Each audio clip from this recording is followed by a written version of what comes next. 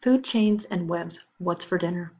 Every organism needs to obtain energy in order to live. For example, plants get energy from the sun, some animals eat plants, and some animals eat other animals.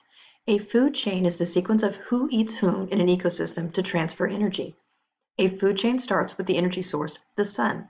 The next link in the chain is an organism that makes its own food from the sun, which is called a producer or autotroph. Next come organisms that eat the autotrophs. These organisms are called herbivores or primary consumers. An example is a grasshopper that eats grass. The next link in the chain is animals that eat herbivores. These are called secondary consumers. An example is a frog that eats grasshoppers. In turn, these animals are eaten by larger predators. An example is a snake that eats frogs. The tertiary consumers are eaten by quaternary consumers. An example is an eagle that eats snakes. Each food chain ends with a top predator or apex predator. This is an animal with no natural enemies like an alligator, hawk, or polar bear. The arrows in a food chain show the flow of energy. They point to the stomach the food is going into. For example, the grasshopper is being eaten by the frog, so the grasshopper is giving its energy to the frog. As the energy flows from organism to organism, energy is lost at each step. So let's look at our food chain. We start with our producer. So we have grass. It's a producer because it can make its own food. Remember, it's going to go through the process of photosynthesis. The grass is being eaten or consumed by the grasshopper. The grasshopper is receiving the energy from the grass. You see the arrow.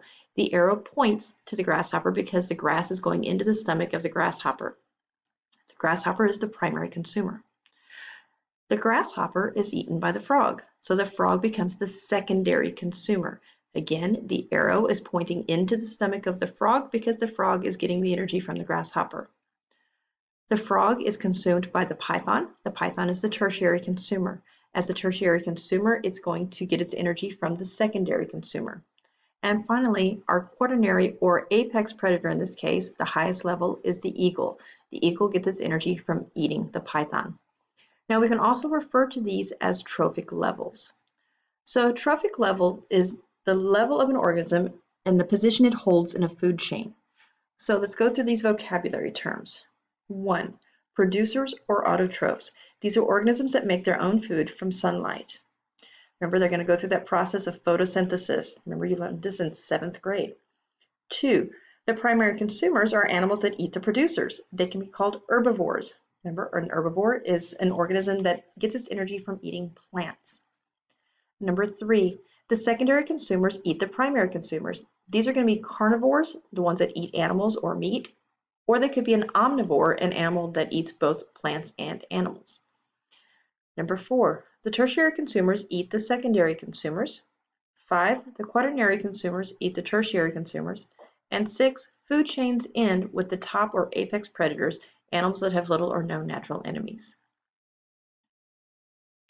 When any organism dies, it is eventually eaten by detrivores.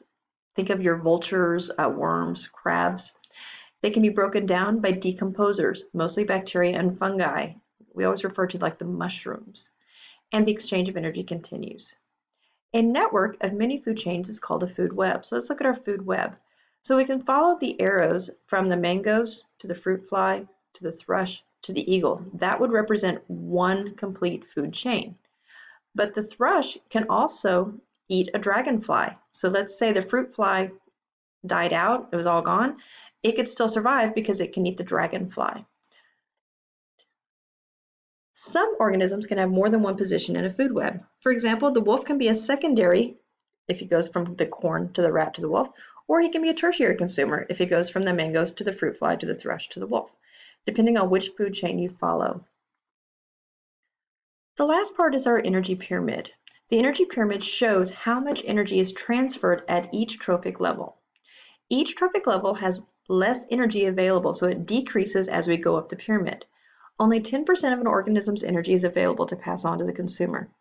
The diagram shows that the producer level has 100% of energy. Remember, at the producer level down here, these are your plants. They can make their own food, so through photosynthesis, they have all their energy available to pass on. The primary consumer, the next level up, only has 10%. The grasshopper has to use some of its energy to go find grass to eat. The secondary consumer has 1% available.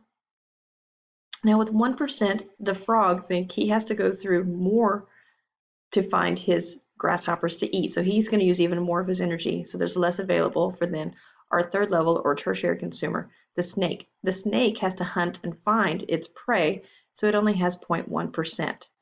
So when we talk about a food chain or a food web, we're talking about how energy transfers from the sun to different organisms. This is how organisms are able to survive.